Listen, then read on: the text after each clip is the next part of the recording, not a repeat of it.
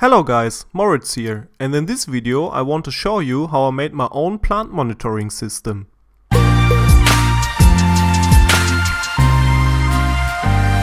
This video is sponsored by Seeed. Seeed is the IoT hardware enabler providing services over 10 years that empower makers to realize their projects and products.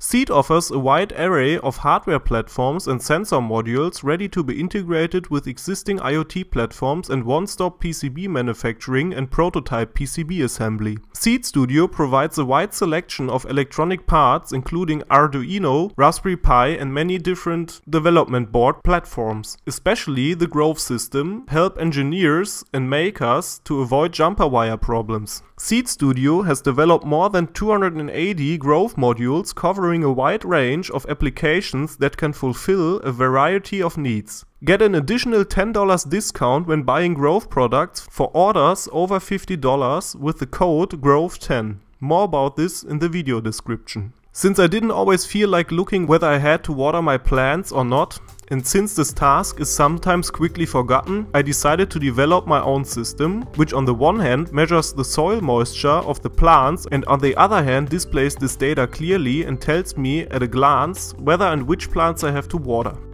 To measure the soil moisture, I use Grove soil moisture sensors from Seeedstudio. These come with a cable and a small card with information about the sensor.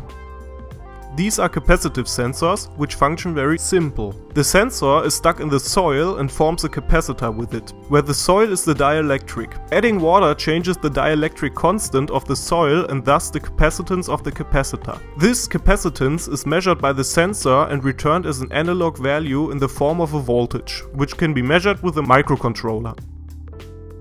This type of sensor has the advantage over resistive sensors that they do not destroy themselves by electrolysis and therefore do not contaminate the soil with reaction products, but that is by the way. Since water can still penetrate into the material of the capacitive sensors, I seal them with two-component adhesive. For this purpose I generously coat the edges of the sensor with the adhesive and let it harden.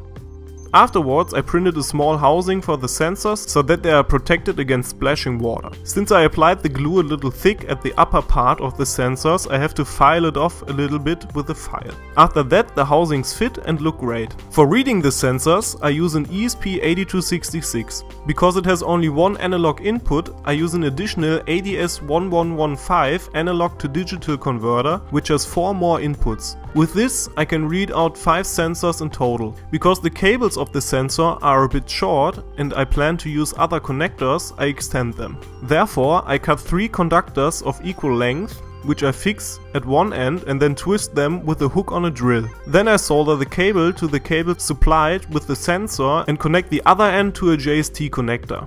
So that I can easily connect and disconnect the sensors to the ESP later, I solder the ESP, the converter and a few JST connectors to a perf board. Put that in the case that I 3D printed earlier and the sensor module is ready. The circuit diagram and the 3D model can be found in the video description.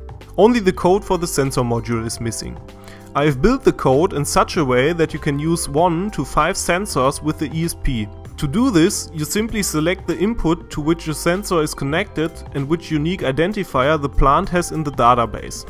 Yes, you have heard correctly, database. Because the sensor module transfers the sensor data via wireless LAN directly into a database in the network. You can find instructions on how to set up this database in the video description. Or if you want, I can make another video just about that. Just tell me in the comments.